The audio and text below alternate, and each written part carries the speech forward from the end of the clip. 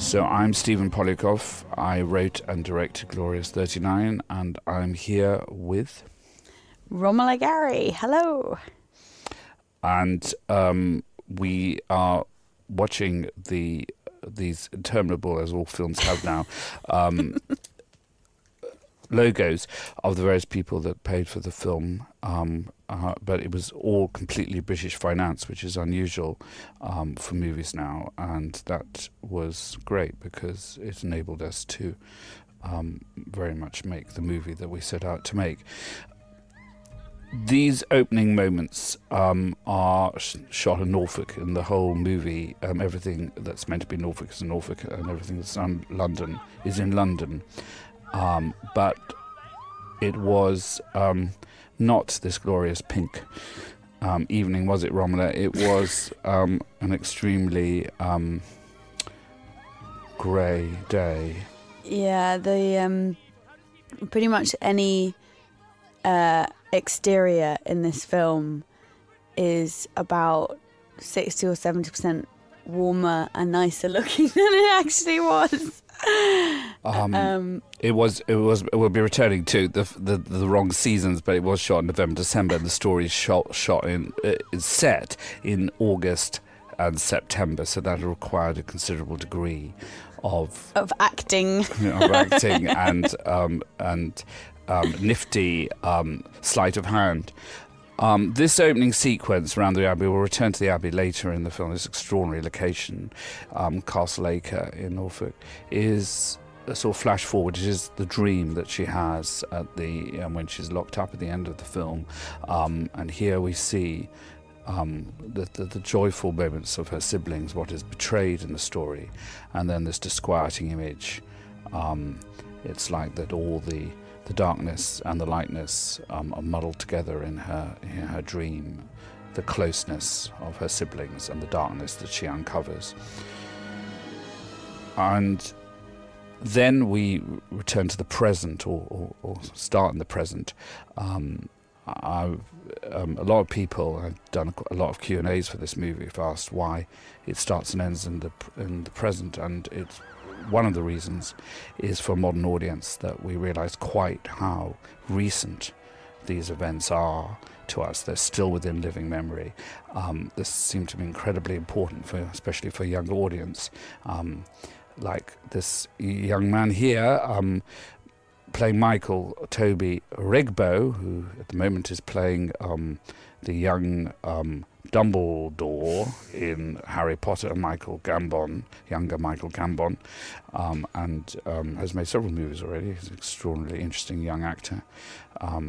And here he approaches this house with the incredible jigsaw that filmmaking is. This is literally next to St. Paul's, and then we go into an interior, this rather magical interior, which is somewhere else, as in most movies, but still in London. It's in Stepney, and we're about to meet a legend.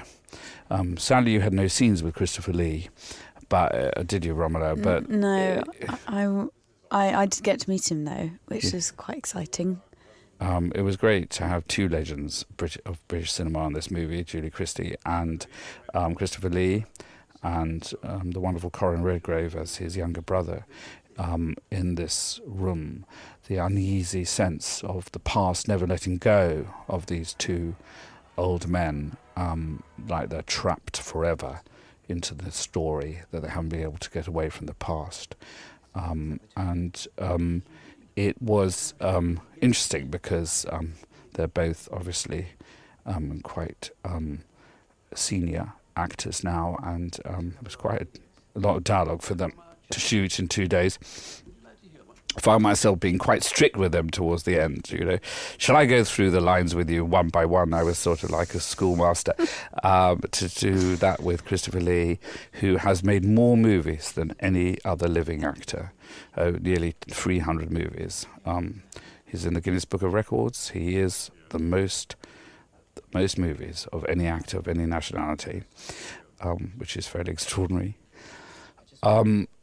And already you are haunting this. There you are. The story, even though you have not said a line yet. That we know it revolves around you. That something's wrong. Something happened that separates you from this happy sense of the siblings. Obviously, since you're not in the story, you never ever thought about the present, did you? It's as if it never happened, or did you? Well, I think at the end of the film, you have to consider how to play the final scenes of the film, and they obviously had a bearing on on what her legacy would have meant for Christopher Lee's character and Corin Redgrave's character, how their memory of her would have been shaped by how she responds to the conflicts at the end of the film. So yeah, I did think about it, and as you say, because the film makes it very clear that these are contemporary issues, which, you know, is certainly the case for, I know, my family and your family, Stephen. And so, yeah, I did think about it. These shots were done just before we started shooting, and the leaves had magically not dropped in October, and we were very lucky this sunny day. So it looks a balmy summer, especially this shot. It was the few weeks just before the war broke out was an extraordinarily sort of late Indian summer, beautiful. Everybody that was alive then remembers it as such, and that war broke out in this balmy time. Hence the title, which is also a play on words on her nickname, Glorious. And here we plunge into November, but there was about 5 minutes of sun this day, and we ran through the sun with a Steadicam shot. This shot shooting towards the past and bringing it forward, so you're hurtled into the past, and the heady, carefree moments when Anne is just concerned with her dad's birthday, and the excitement of having her lover there, with the eccentric Hector, played by David Tennant, and it will be a theme. We'll try to keep it short, of the commentary of quite how cold you were all the time. But we can now start the commentary of the panoply of gorgeous men in the film, since we have the array of David Tennant, Eddie Redmayne and Charlie Cox all in this scene together. And indeed, the extremely talented and vibrant Juno Temple as well. Yeah, it was very exciting to have such a great collection of young actors. All of them have a lot of movies between them already, with the legends as well, and with Bill in the middle. That was a very potent. Is that the cat that attacked you? I am slightly confused because we've got two hairy cats, and we will get to the disaster of the cats in a moment. This was, as you can see, that the light is closing in, but it does get cloudy and then sunny again, because we're about to go into a glorious sunny evening, which is all meant to be the same day. There were about 50 people on the set, various press and things, while we were shooting this, which is always a bad idea because they're very distracting, and it's always fine. I always think that's probably the worst sequence.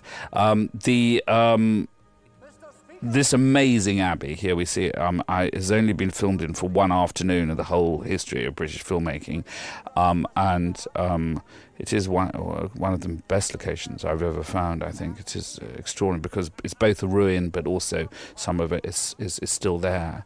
And once again, there was about an hour and a half of sun, and we had a lot of rain in this abbey. There you can see beyond the arches how that's still got a roof, and there's still a part of the old abbey remains. So it is an absolutely extraordinary location, again, the carefree, we were very, very lucky. There's a close-up of you that was very difficult to cut into the sequence, but is one of the nicest close-up. There is now fantastic, backlit by God. Don't quite know what you expect me to say to that. Well, yes, that's what I expect you to say. That we have this lovely late afternoon sun for literally about 55 minutes. And as you can see, there are a lot of shots here and a lot of characters. And the RAF, or American Air Force, both of which bombarded us through this shoot. Anybody that knows North Norfolk knows that low-flying warplanes are almost as common a sound as wood pigeons. And that was bombarding us. So here's Bill's Nye's entry to the film. It's the third drama film that I made with Bill. I made Lost Prince and also Gideon's Daughter, for which he won the Golden Globe and was fabulous in. And there is underneath the charm of this character, the moment you think he's a usual charming Bill character, and gradually we begin to feel there may be more to him. Also in this scene is the extremely talented Jeremy Northam, well known for playing sinister characters. This was extremely useful. I normally don't like casting straight on the nose, but because Jeremy's played a lot of villains, but it is very useful in this story because you need a dark force so that you are like Anne, you think he must be the sole responsibility, Secret Service, and you don't suspect people closer to the family. So now we come to the scene. What people won't know, of course, is that we all are wearing sleeping bags. Well, under the table. electric blankets, I think, yeah, and sleeping bags. It was quite balmy with all that. I think you were warmer for once, warmer than me.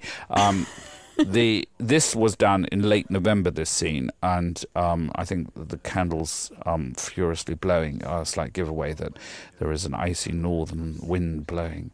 I think probably, and nearly everything in this story, the historical detail is true, but I feel this is probably the only al fresco meal ever held in North Norfolk, because it is one of the coldest places in Britain. Even in high summer, it might be quite a risk. But it was great to be able to shoot it outside, because if there's one thing that I'm really, really proud of in this scene is that we all look like we're having a lovely, warm summer nights in the garden. Yes, within 24 hours or 48 hours of shooting the scene, this location and this grass was 6 inches deep in snow. It's absolutely true, and the trucks had to struggle to get out of Norfolk. It was right at the end of the shoot, so we were extremely lucky. The snow was coming, but it hadn't quite arrived. It was also quite scary because your dialogue, Stephen, as you know, which is amazing to play, but is often, quite wordy, especially for sort of contemporary dialogue, and we'd all, struggling to get our lines every day. And then David Tennant turns up for one day of filming, has a huge speech which he knows word perfectly and does about 15 times and never needs to do a retake and never ever stops or has. It was sort of embarrassing silence afterwards as me and Eddie and Juno looked at each other and thought, oh no, we're really going to have to know our lines. Well, yes. I mean, I think that you slightly undersell yourself as normal, that you were very good on your lines too. But nevertheless, yes, David, I mean, obviously he had more than one. This was his big scene, which was shot in one night. But obviously he was on the film for about 5 days. But he was playing Hamlet at the time, and so he was rushing from Stratford, not on the same night as he was playing Hamlet, but he was rushing from the stage and having given his Dane and then playing Hector, and that was a big scene. And also the American Air Force was bombarding us for about 2 hours during that, just as we were preparing that scene, which was also deafening and extraordinary in the middle of nowhere. I think we should talk about this extraordinary arch. That this is in Little Walsingham, which is in North Norfolk, a place of pilgrimage because of a saint that is a story of it's a high Anglican sort of place of pilgrimage, and that is the little bit of the abbey that's left, the original abbey next to this house. It's all a private house. It's never been filmed in before. It's a very, very potent location with a sense of history in it. I think we should also have a word for the costumes in this as well. Yeah, because this is such a beautiful dress, and Annie is such a brilliant Yes, designer. Annie Simons, who's this the 5th show I've done with her, and she made Emily Blunt look absolutely stunning. That's not hard, but a Golden Globe winner. She contributed to Emily's Golden Globe with some fabulous dresses, and Gideon's Daughter, and she's done a lot of shows with me. So this is the moment of connection between. We've just seen her say goodbye to her lover Charlie Cox, and the connection with Bill. This was a very essential thing, wasn't it? The fact that they were so close. Yeah, I think something we talked a lot about in rehearsals was that because she's adopted. Her status in the family is a precarious one, and it was very interesting to kind of explore those issues of at the one time on the one hand being sort of a special gift to the parents, an extra special gift because she came at a time when they thought they couldn't have children, and then that status is taken away from her when she becomes a problem. She becomes less the special child and more a sort of problematic one. It was really interesting to explore that journey with Bill, but it's established very strongly that she is the favoured child at the beginning, and the sort of head. This was the mad cat. This was the mad. Yes, this was very, very difficult. I think it was the smoke. There's a little bit of smoke in the air, and this cat. I like cats, and I very stupidly said, "Oh, I'll relax it." I picked it up, and made a fuss about it, and the cat smashed me in the face, sort of boxed me with both paws. He was so cross, and that really taught me. But anyway, he calmed down for future scenes. So the moment of the uncovering of records, a key thing in the plot. The only way for them to record things in those days, they didn't have tape, they didn't have recording machines, tape recorders. They had to do it on records, and that's what this is true, and so hence it could look like a convincing dance record, and that's what she thinks she's found her favourite moment. We skipped over Jenny there, Jenny Agutter, who was in a play of mine 25 years ago, and it was great to have her, such an iconic figure of my youth, the Railway Children, etc., in playing such a small role. We'll come back to her in a moment. The breakfast scene was our first scene with all of us together, wasn't it? It was Bill's first scene. Originally we'd rehearsed it slightly differently, but when I saw the... Which only caused a very minor upset. Oh, yes. Stephen and I had Romola does an enormous amount of work beforehand, and it's fair to say she doesn't like change. This isn't at all what we had arranged. Doesn't like change. But I didn't believe they'd have a gramophone in the dining room, but in the hall where they would have danced. Originally, it'd been written so that they were in a sort of on the terrace, and they could hear it through the sort of French windows, but the geography and the temperature didn't allow that to happen.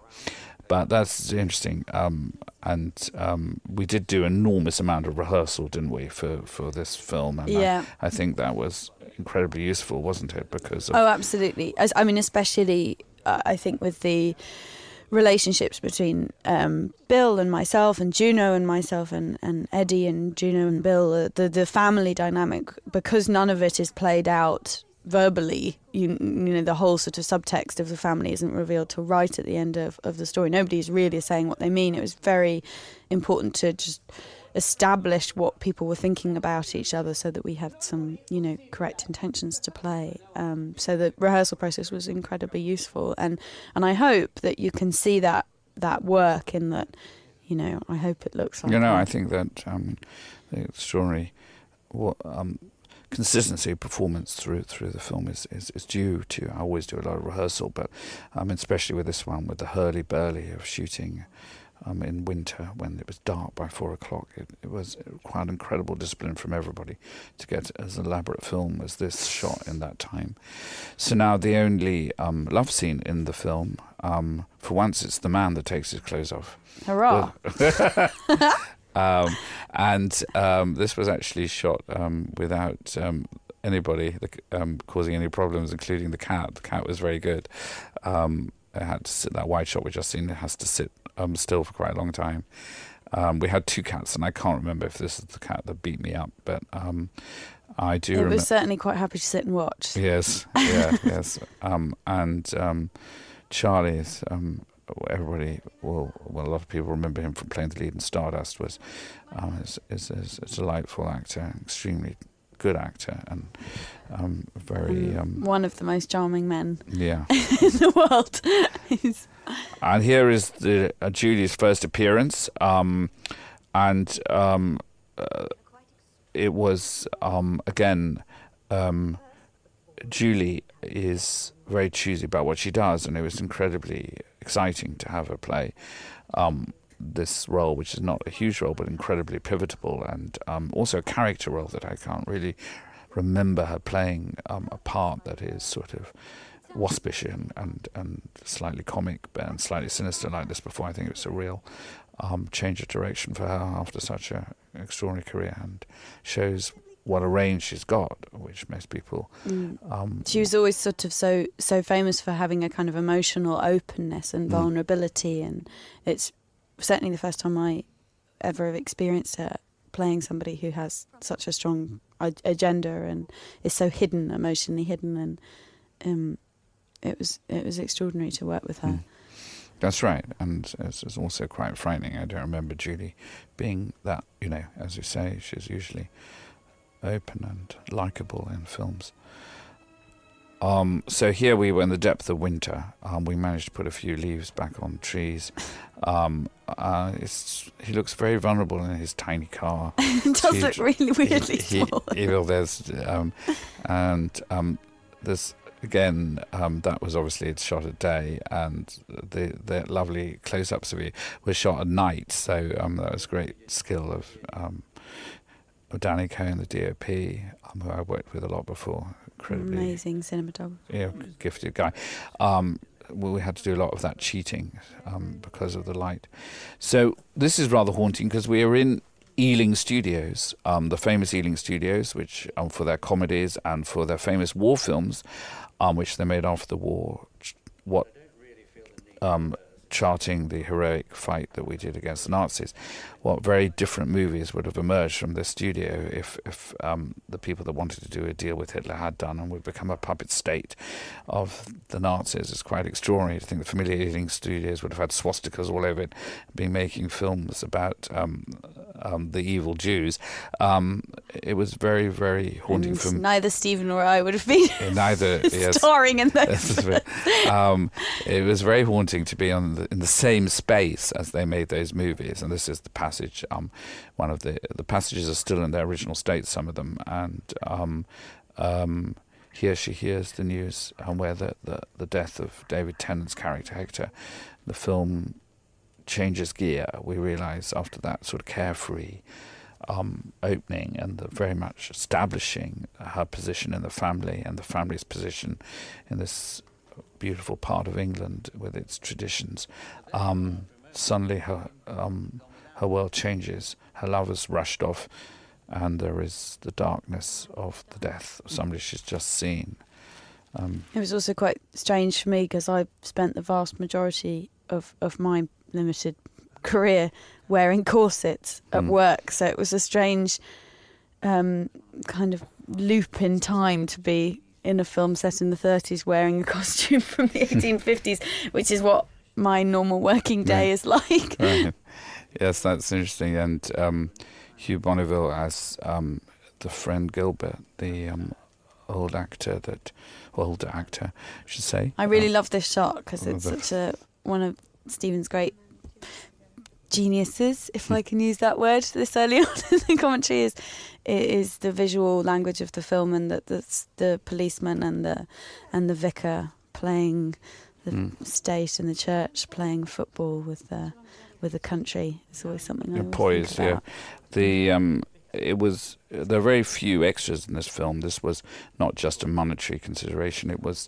I wanted the film to be around the family, be around Annie. This is in fact one of the few scenes we see the family in relation to the outside world before Anne's things turned really dark, and the ancient traditions of the family, the great family walks to church, and I'm not quite sure what they were doing on the street, standing around in the rain. This troubled me enormously when we were filming it, but I mean, it was meant to be that they were just going about their business and they stopped to take their hats off, but because it was raining, we weren't able to stage it like that. But anyway, but I think it's quite good because it's like, I mean, maybe it's a throwback to a slightly earlier era where people would have stood and watched the family process to church in that way.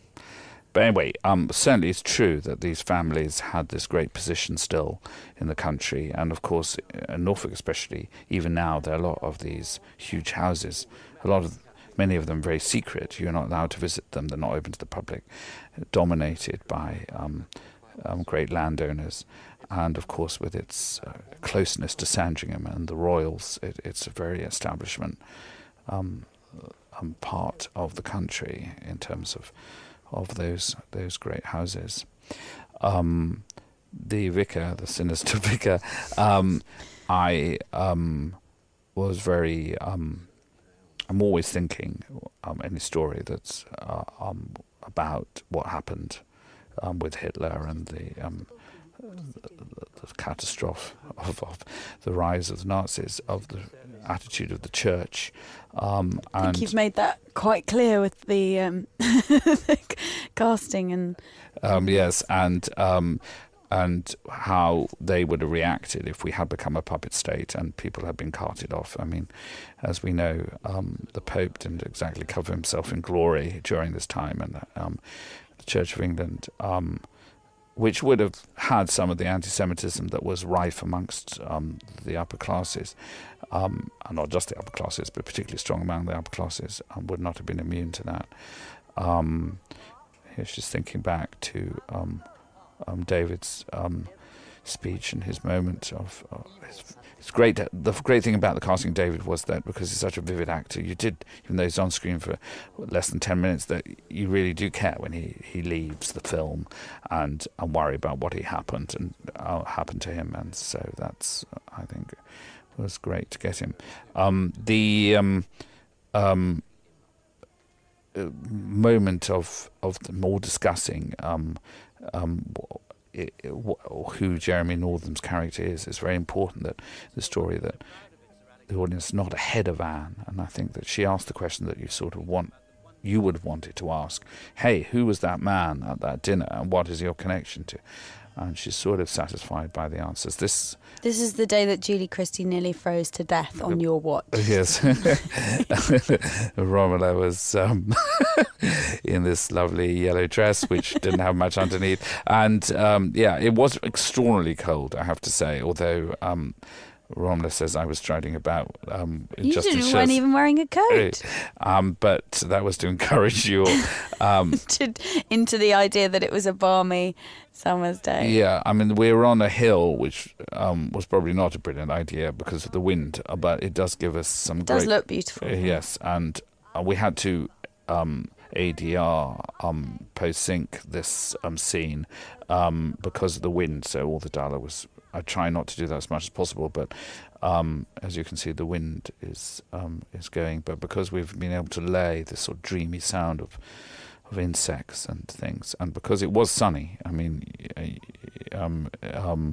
you do believe that it's a sort of late summer day, even though you can see the trees just beginning to go behind.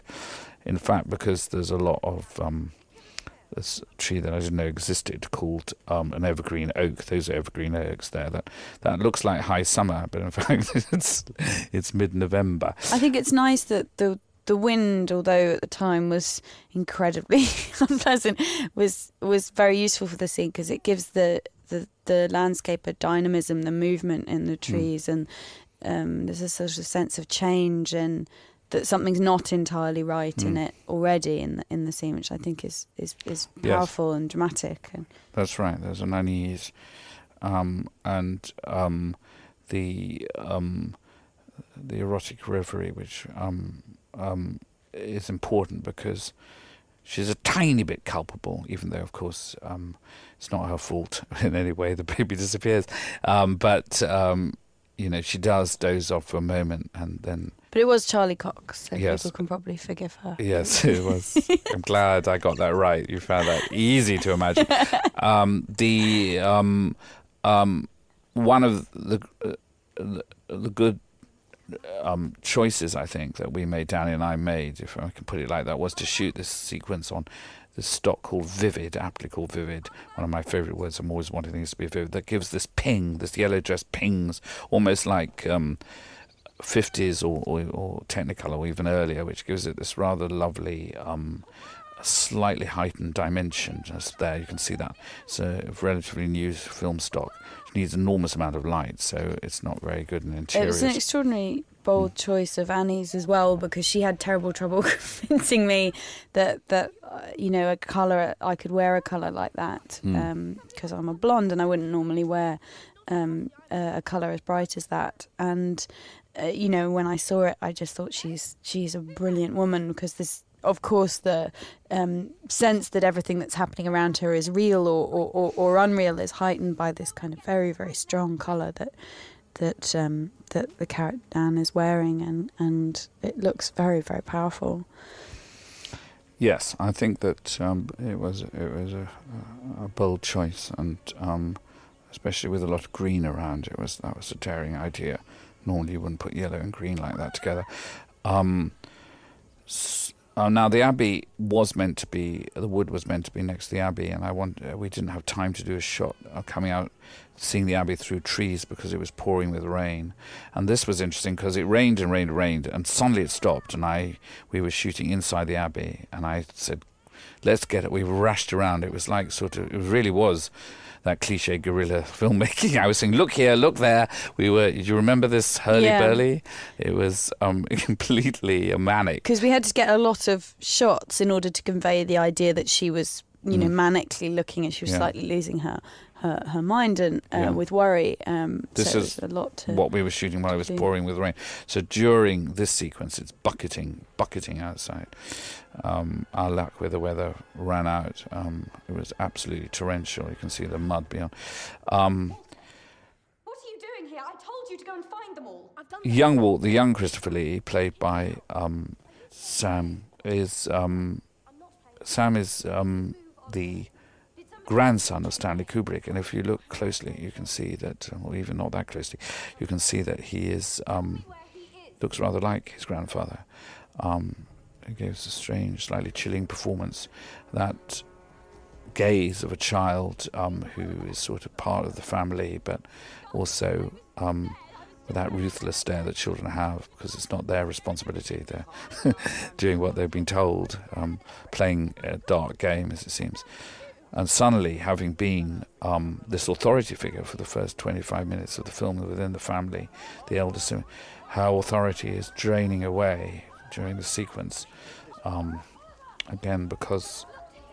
It's also interesting because she's an actress, which is obviously something I was very interested in, that her status is very easily taken away from her, because she can be defined very quickly as being A, frivolous, and B, dramatic, or having a kind of overactive imagination, which I think is obviously something that people can immediately kind of connect with you if you do that as a job, and it works against her very kind of fiercely in this film.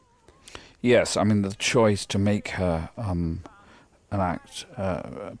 being an actress was important, because they were looked down upon, still in some quarters, but at that time it was thought of as a sort of frivolous, and also that actors weren't very clever, and so scatty, flaky, as we'd say now. And this is, of course, why this has been engineered, because she's been asking awkward questions, to cast her as a completely unreliable person, and it sort of works.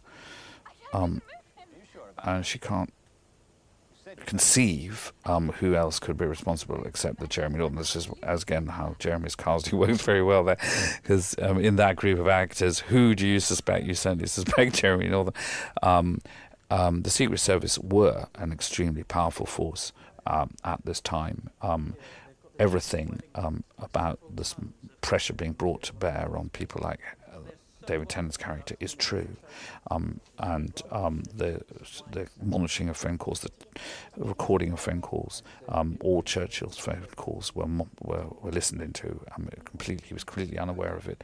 His movements were monitored the whole time. Anybody against appeasement within Parliament was followed, spied upon by the Secret Service. So all of this, I've heightened, obviously, the murders, or not, as I may come to. I may not even have exaggerated that, as evidence has come to fore since the film's been released. But nevertheless, all of this is true. She has every right to ask awkward questions, because something very strange has happened. And, it's incredibly pertinent subject matter, given the inquiry that we're finally getting on Iraq, and that, this country still has a slightly confused relationship to the truth when it comes to its kind of foreign policy. Yes, I mean, it's interesting because there's a connection. Obviously, one was a just war, and one in most people's eyes now is an unjust war. But the Secret Service both times exaggerated the threat. Hitler wasn't as powerful as they made out, especially at the time of Munich. He was powerful, but he wasn't this unbeatable force that he became when he had the whole of Europe, or nearly unbeatable. They exaggerated the power of the Air Force enormously, the German Air Force. That's why we gave away Munich. And of course, Iraq's threat was greatly exaggerated too. Here we have another cat. And why are the cats important? Well, they are obviously, as we get to the death of the animals later, an important part of the story. But also this enabled me, again, not for economic reasons. I really didn't want the film to be full of cars beeping in London exteriors. I wanted to be within the family, and so we cut from cat to cat. We cut go to London via a cat and this cold interior. Because when you're arriving back to your own house, you don't stare at the exterior. You know what it looks like. So that's why a lot of British period films tend to sort of blend into each other. I think sort of resemble each other. I'm trying to avoid that by this nifty cutting from cat to cat. It was a very difficult shot to get to the cat standing alone on stairs. And the sense that, their home is not an extraordinary palatial place, that they're not, that it's not a National Trust tour when they go there. It's, it's something that they're very familiar and accustomed to. And one of my favourite scenes, I loved working with Eddie. He is an incredible actor. He was essentially holding a secret for the whole film, as was Bill, which is a really, really hard thing to do, because you're raison d'etre as an actress to communicate. That's what you want to do. You want to communicate what your character is thinking and feeling, and to not do that, to hold something back from the audience for the whole of the film is hard. And I think he does it incredibly well and powerfully, and it takes modesty as an actor to do that, and intelligence, and he was brilliant in this scene, I think.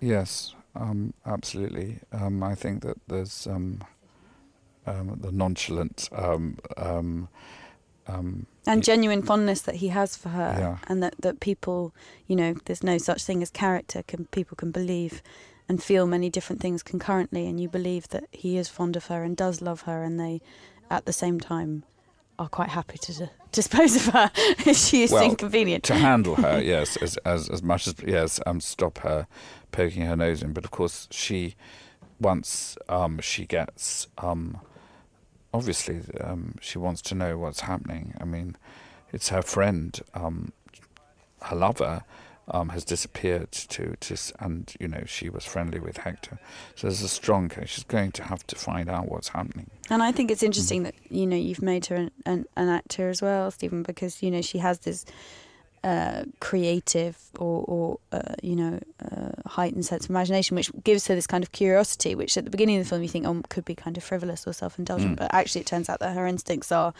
right, and that it is a sinister environment that she's in. So here we have David Tennant. he did this in a room of, well after back in London when he after his accident was playing Hamlet again. He came in and did this, just 2 takes. I was very impressed. This desperate screaming, it's quite difficult to do that when you're parted from the character and alone in a recording room. And we were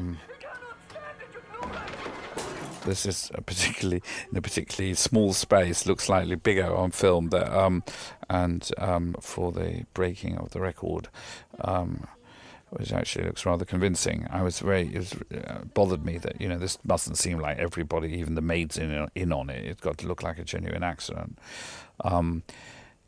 This was interesting too, because we had 2 cameras, and we shot this scene and the following scene with Eddie in one huge long take, didn't we? Pointing one way and then the next take pointing the other. This is also my audition scene, and I always find it really hard shooting the scene that you've auditioned with, because you when you prepare an audition scene, you prepare it kind of in isolation to the rest of the script, and you prep it almost like a song or something. It's got no kind of wider reference. You're just trying to kind of communicate the character in one scene, and when you actually come to shoot it, that's not helpful. You don't want to tell everything about your character in one scene.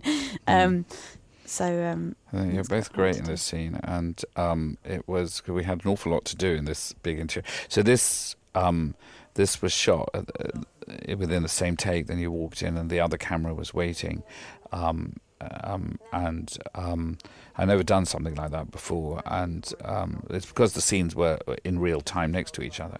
But we all liked it because it helped us to keep the mood. So we had these huge long takes, which I generally like anyway. I like the suspense of not doing hundreds of pickups, but long takes. And it gives a real continuity in the mood. I think you can tell, however much you try it, I think you can tell that me and Eddie are coming in from, a realistic background. We're not just sort of walking into a scene. It's me and my huge dress. Yes, on the soundstage at Ealing. We seized the opportunity. The Descent 2 was dismantling their set, and I suddenly thought that I'd written this scene in a passage, and I thought it would be great to see use a huge empty soundstage. So we beetled in, with Ealing Studios' permission, I hasten to add, and shot on this empty soundstage. And I love wearing this costume, this dress, and with Hugh as well, because it gives you a real sense of the kind of the way that the job of an actor can sometimes be such a bubble that you could spend a period of your day essentially in sort of fancy dress. So now they're driving. In reality, her studio would probably have been Pinewood or Shepperton, almost certainly Pinewood, which was already a big studio in those days, in the 30s. Or Denham, which was outside London. So to go to a stately home nearby in the country to pick up would not have been such a huge journey. Here we are. Actually, this is the one area where we are back in Norfolk, which is meant to be in the London outskirts. We're actually in the Holcombe Estate, the great house in North Norfolk. Where some of the Duchess was filmed and where I shot some of the Lost Prince. So I was back in the same place.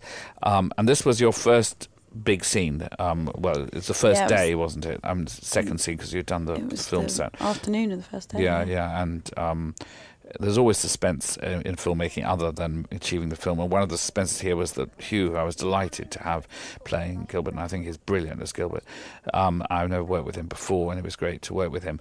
There was one slight complication. He was going off to celebrate his wedding anniversary with his wife in Rome, and we had to get him on the plane by a certain time the following morning. And so...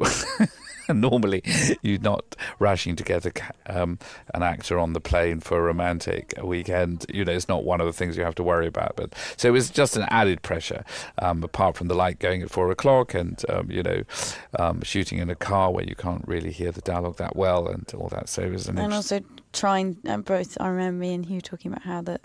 I'd never done a genre film before, and communicating information isn't something that I'd necessarily ever really done before, and it was Yes, it's it's difficult to well, do neither that. had I. I've never made a thriller before, so yes, it is interesting that but you need a scene whereby the character's asking questions that you, as an intelligent Of member of the course, audience, yeah. would want to ask, and she's got to find out what's happening. But also, she can't be politically tuned in; otherwise, she would have, wouldn't the story would not be reflective of the time, because most of the people didn't understand what was happening in Europe, because they had been very little reported what was going on with the persecution of the Jews. And I mean, they knew Hitler was extremely Nice.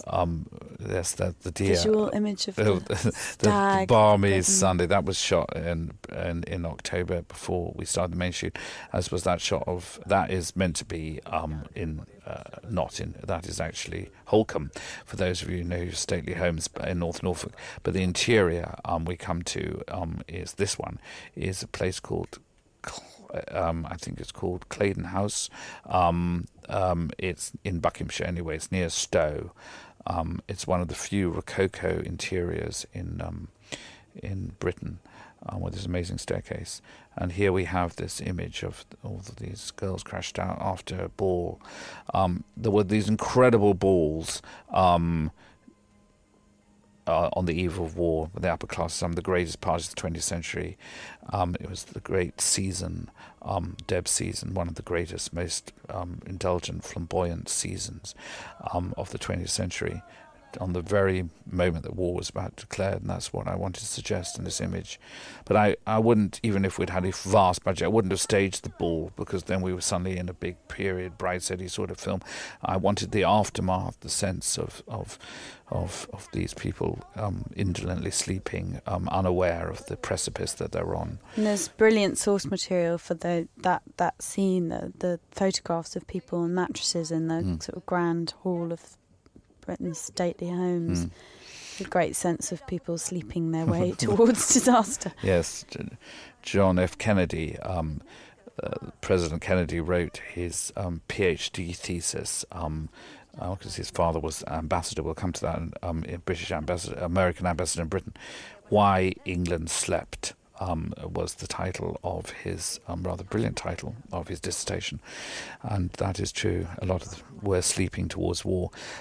This is the interior. This lovely Rococo interior with this elaborate. This is they're all. There's all wood, that those carvings of flying birds, and there is Julie up all night with the young people in this gorgeous interior, frivolously, seemingly carrying on, regardless, but with just a tinge of darkness. You just feel that she might know more than she's letting on, but not enough for, hopefully, to make Anne look stupid. Of course, it's her auntie as well. Why should she think anything other than what she is, which is a grand and slightly silly woman who has had a fantastically indulgent life. The life of the upper classes was never better than on the eve of war, with all the servants running around for them, but also all the mod cons of the 20th century were now on stream: the telephone, hot water, the car, the wireless, everything that made their life even more pleasurable.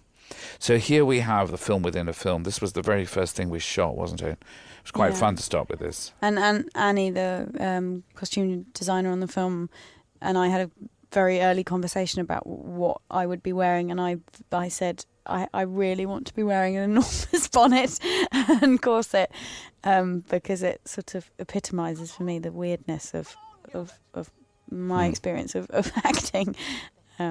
Yes, and it's true that, people were, if they were making films, if you read any histories of British film, that people were making films in the eve of war, or during the war, in fact, were obsessed with the filmmaking process and hardly aware of what was happening, because film is such an all-consuming thing, making a film, because of the time and the hours, that, it seemed particularly appropriate that she should be in the middle of a film when war is declared. And of course, it's also truthful when you are on a film set, it's very, very difficult to take somebody away for a private moment and tell them what Hugh's got to tell you, which is you've got to listen to this record again, because if you're laying on the floor, people are rushing you on. There were all these people around, and especially in their field, they would have to have gone, into the wood to have a private conversation. So it does. Also, you get a real sense of the danger of what he, his awareness of how dangerous the territory that she's getting herself into. Absolutely, she has to find a moment to tell him that. But of course, suddenly the war's declared, and that moment it becomes incredibly difficult to find. This sequence was lit with the actual old lights that they would have used. The lights you see in are original film lights, and it was even though it was a horrible glum day, we were able to achieve a nice look with those original lights. So we returned to the family home after her busy filmmaking day and the incredible news of the war breaking out, which, even though people knew it was there was a huge crisis, they did think that a lot of people would be averted, as it had been the year before. And so the sense of comfort the family wants for her to read, particularly, I think we all found this quite upsetting because we knew the story, her reading to the family, and that the poised moment on the precipice, and then off she goes to work. And this is, again, Ealing Studios. Was built in the 1920s. Most of these are original, the staircase, and it was, again, absolutely freezing. And I love this section with the policemen that are extras from the film and the real policemen. The real policemen. This was interesting because I shot everything that you were looking at, and then I showed it to you what we'd shot, didn't I? Because we didn't, and because we did this in huge long take, but there were just 2 shots in this sequence. It's all one shot, what you're looking at. There are lots of images. My POV and then back on. And I think that it's about 45 seconds, but each take took about 6 or 7 minutes. But it was worth it because you're extraordinarily upsetting in the sequences. And the image just, it's like in life, hopefully, that you wandered in and you do not have a sense of dread, but you're not expecting to see what you see, of course. And returning to the subject of the murders, in all the publicity of the film beforehand, I was saying, of course, the murderous conspiracy is fictitious. I'm not suggesting the Secret Service bumped people off. But on the night this film opened in the West End, Romola, Bill Nye and I did a Q&A, and afterwards it came out at the Odeon West End into Leicester Square, and an old gentleman came up to me and said, "My father worked for the Secret Service, and you've got it absolutely right. They were murderous bastards." And then he disappeared into the night. I promise you, this is completely true. And it took me a moment. I was so surprised. And then he'd gone. And obviously, I think, how could I find this man and find out more about him? But I loved that idea that maybe they were, that this, obviously it is a heightening. If I had proof, then it would be a huge historical scoop. But Secret Service were not the sort of relaxed, nonchalant gentlemen animateurs that we might think from the great films of the 30s, like The Lady Vanishes or Carol Reed's Night Train to Munich with Rex Harrison getting people out of Nazi Germany pretending to be what he isn't. They were extremely well organised and maybe more efficient than they are now. So that certainly is interesting and true. So you search for your lover, and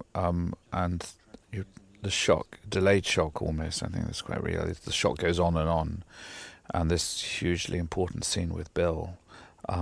What's really great about this scene was that Bill and I had worked together before when I was much younger, and almost the very first job I ever did, and we had established a relationship of playing a father and daughter before, and I think his fondness for Anne is so palpable in this scene. It's extraordinary that you could have that kind of duality of feeling for your child, you know, a fondness and care and concern, and but obviously for his character it was weighed against a sense of moral duty to keep Britain out of the war, which is all played out in the sort of subtext of the scene, which is why Bill's such an extraordinary actor. And also, of course, the shadow of the First World War, because he was in the war, and had experienced the horror of the trenches, and that was one of the reasons people were so keen not to stand up to Hitler. Although the overriding reason was what Bill says at the end of the film, that to preserve their way of life, especially for the upper classes.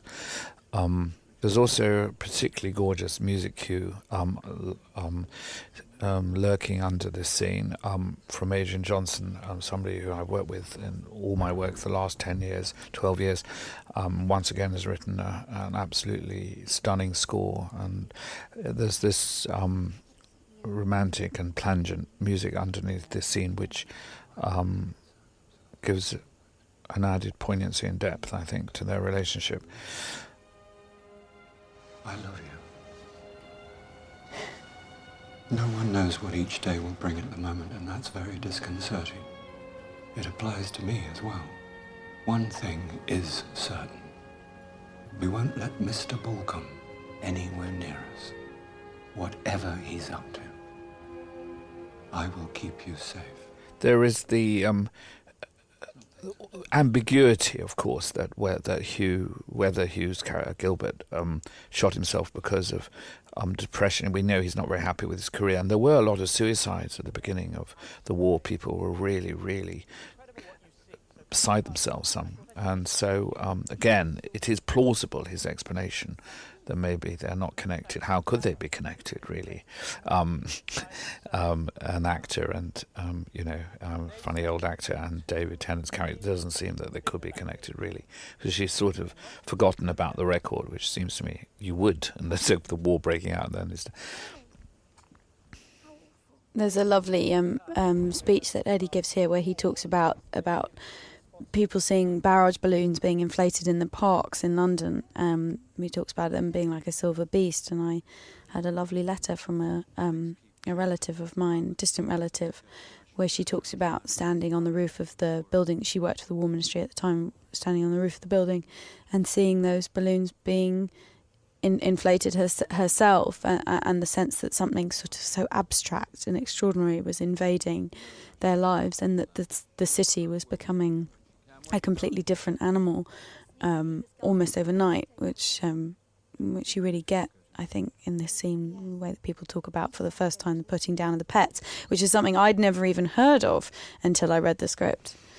Yes, I mean, the pets will come to, but I mean, I didn't know until I started researching this period, and one of the things that made me want to write the story was the extraordinary metaphor that was, that everybody had their pets put down. What would have happened if the Germans had taken over the Nazis? What happened in the rest of Europe would have happened here. But now, back in Ealing, this interestingly is the same set that we saw the dead Gilbert on a moment before. We cleared that room because it is actually an old dubbing theatre, original dubbing theatre in Ealing Studios. And so we were then being totally historically accurate. This is where she would have dubbed her film. And it was bizarre, quite complicated shooting the scene because the film had to go run backwards and forwards, and it required a lot of working out. But is I think most filmmakers, the enormous tedium of post-production when you're watching your film again and again, suddenly you often do notice things that you never noticed before. Often a car parked in a shot or something where it's meant to be a period film that nobody's noticed before. But often you do fantasize that suddenly one of the characters might say something different than you think they've said. I have actually that I write all my own material, sometimes it's latest dubbing that I realise that an actor said the wrong line. In fact, it happened in this film. I'm not going to name who the actor was, but it was very, very late that I realised. Was it me? No, it was certainly not you. Oh, that said the wrong line. So, but here, suddenly the director realises that he's said something different. So I can promise you, this is totally can happen that you haven't noticed it till this moment. Of course, he's racing to try to finish his film early. Probably won't have cut it completely yet, because it's more understandable, even because the war's breaking out, and they were shutting down all the cinemas. Things, people were desperate to finish their films before they were stopped doing that. Of course, filmmaking didn't stop in the end, but what's lovely about this as well is that you found a way of conveying a message from the grave, literally, and that is extraordinary, because you quite often do ADR a considerable amount of time after you've shot a film, and then promotion can be anything up to 2 or 3 years after you've made a film, and you are sort of constantly being presented with your past and asked to talk about it and interact with it in a sort of endless cycle when you're an actor. And I think what's amazing is that you get a sense of that her aspects of her job paralleling the world that she's experiencing at that time, with people constantly being confronted with their past. He's great in that scene, Hugh, as well. Speaking he's really powerful. So she returns to Norfolk, and again, I sort of didn't do exteriors of the house, even though we had them, and we sort of go straight in there, and here the revelation that's coming. I again had this idea quite early on that that she doesn't listen to this boring record all the way through, and so she's missed who would sit through a whole record of a meeting, and one of the things that Eddie puts on a record early on that she discovers, but of course if he knew, he never chimed up towards, except right near the end of any of these meetings, then he was safe. He had nothing. As long as he was controlling the record and put it on at the beginning, he was safe. That's how I justify that. It's a slight liberty. All genre films, you have to take a slight liberty sometimes to have set piece surprises. But nevertheless, I thought, since he's controlling the record when he puts it on at the breakfast, that seemed to me plausible. I love that this scene is in her childhood bedroom as well, because you have a sense of this kind of child inside this woman. She certainly has a very kind of childlike or infantilized relationship with her father, and I think there's a nice parallel with Britain at that time, the sort of loss of innocence that happens in this scene, with her kind of childhood drawings and pictures taped up on the wall behind her. This was a great surprise to me. Though we'd rehearsed, we hadn't actually rehearsed this moment of revelation. And I had written her sort of stunned, absolutely stunned, like frozen. But you did this, which I think is great. And I was surprised because I didn't know you were going to do it. This very emotional response to it, which I think was a great choice, because, the audience wants you to be that upset, I think, because it is startling. And then you get frozen in this scene, which follows when Julie's going on and on about her party and these great hostesses. One of these hostesses, with the wonderful name of Emerald Cunard, is real. You have checks on scripts before you shoot, even from the dead, and I thought somebody's going to object to me using Emerald Cunard, but they never did. Emerald Cunard was a great hostess. She was American, as of course was Nancy Astor, one of the great appeasers. Nancy Astor was also an Anglo-American. But there were these enormously competitive hostesses, and their parties did not stop, and their tea parties and their dinners stopped because of the war. They continued, but this magic circle of these extremely powerful women, having the elite, both the political and aristocratic elite, in their houses, and then thrashing out world events between them. That was how the country was run. And the slightly sort of tenuous relationship of women in this area before the war, because of course the war, irrevocably changed the status of women in Britain. But, at this time, they're still occupying this kind of tenuous relationship of the kind of backseat of power that's exemplified by Julie in the film, and then Anne sort of attempts to kind of involve herself in a more active way in the storyline, and of course suffers terrible repercussions as a result of that. Yes, that's absolutely right. Here we see the radio and the actual. This is taken. There's very little recorded left of this time, the phony war, sadly. But this, which I took from the opening days of the war, that's on the radio, about Prime Minister Mr. Chamberlain about to make a speech to the nation, was an actual recording. So now we're on the salt marshes of North Norfolk. It looks like a wheat field or something, but it's actually those are rushes, not rushes, and from rush, they're what twine is made out of, bulrushes, and this is shot on a very long lens. We had two cameras, one lurking amongst the bulrushes and one on here. In fact, it was these. It's that brilliant moment in filming where you suddenly, when me and Julie were standing around chatting as you do, and you suddenly look around and you realise that you're standing in a landscape completely on your own. Yes. In fact, everyone else has driven about 15 miles away. You have no idea where anyone is. Yeah. This strange Hitchcockian little man was actually being Tim Spall's stand-in on various films. I've worked a lot with Tim, so that was a nice connection. This church is again in the salt marshes, lurking by the sea in North Norfolk, and it's a scene that I think you're both great in. That she seems to be being nice, and suddenly she's horribly sort of cold, and sort of you feel her being allowed to be a member of a family. This is the thing that is such an incredible shock to her, having been such a seemingly loved child. Suddenly, her being adopted and being, maybe not being treated as the other children, is that begins to become clear in the stories. First from the vicar and Julie, and then of course from her siblings and from Bill later in the story. It's in this scene the most direct reference is made of how lucky she is to be a member of this family by the tactless vicar, who I tend not to try to write black and white characters and have it in for certain characters, but for some reason I did have it in for this vicar, not for the actor, I might hasten to add, but for this vicar.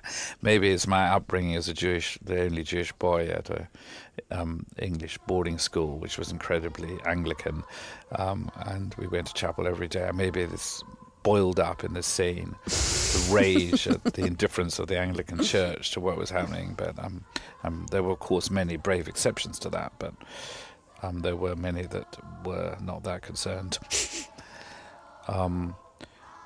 So here is... I really love the beginning of this sequence, because I think there's a fantastic moment in All People where your suspicions... or you're concerned that your suspicions of something will make you look insane, overtaken by your fear. And suddenly, she has to weigh up the kind of worry that people are going to think she's crazy with the realisation that, she thinks she's right, that there's something really terrible is happening, and it's a real moment of kind of empowerment and fear. And I love that she has a strong nature beneath all of the... She uses her acting skill to get out of the church. And of course... her acting skill, which at the time I remember you saying, a little less of the coughing. Again, you're running, we were miles away, the camera, there's this very, very wide shot there, showing how far we were away from you. The little, why is the man there? Because, of course, they know she's got a piece of evidence, this record, that's right, they didn't find, and there it is. So if we're following logical Jean reasoning, they're keeping an eye on, also to know quite how much she knows. Is she in touch with people? As I say, this was happening. The people were followed all over the place, who were thought to be a threat to national security before war was declared. Of course, now war has been declared, so it's even more valid in their eyes, because there's even more at stake. This was so much fun, can I just say as well, Of course. driving the car. Yeah. Also, I didn't mention, I'm not a brilliant driver. I Really? didn't mention that to anybody. I sure gave the impression of being Started. totally in command of this car. This was all done for real, mowing down the the maid. That's she just had to step out of the way. But she ran and ran. She was so fast, she kept on catching the car, that maid, getting too close to it. This was the very first things we did, these driving shots. On the day we travelled down, we did a sort of first few hours of shooting. That was quite in this car, which you hurtle around the country, and yeah, it was fantastic. it is again with very little daylight. It was quite elaborate, this sequence, and then we shot this later, the truck menacing. I'd originally written this like when the truck passes her and then turns round and then overtakes her. It had slightly more logic to it, like the truck's going, but she thinks it's menacing her. But it was too elaborate to stage that. But nevertheless, I think that she, in the country, people do drive very fast. It's a very urban animal now. I'm always stunned I'm always being menaced by people roaring out behind me in the country. And so I think it sort of makes sense from her eyes. But of course, its real dramatic importance is because it leads her to be a bit lippy with the military police, saying, "Hey, what happened to that lorry?" when they stop her. This was a ghastly day. You can see the mist closing in on those trees.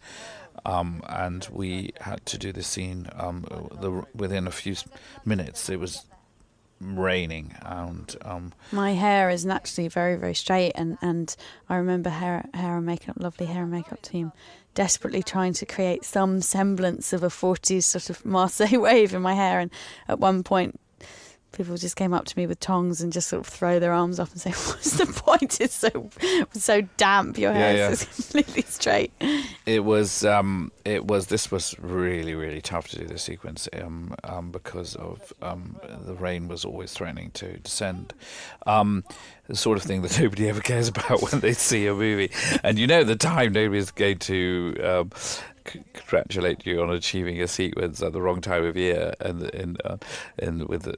with diabolical weather coming. But nevertheless, there's a certain exhilaration when you get in the can, even though no audience will ever care that was achieved under difficult circumstances. Danny's so brilliant at shooting those lines, those parallel lines of Norfolk, the kind of flatness of it as well. Yeah, we carefully chose this so that we'd get a bit of isolation. I mean, there was a strange rule at that time, since abolished by Film East, that you could only shoot on certain roads and not others because of the way that the money from the European Union is given for filmmaking in regions. So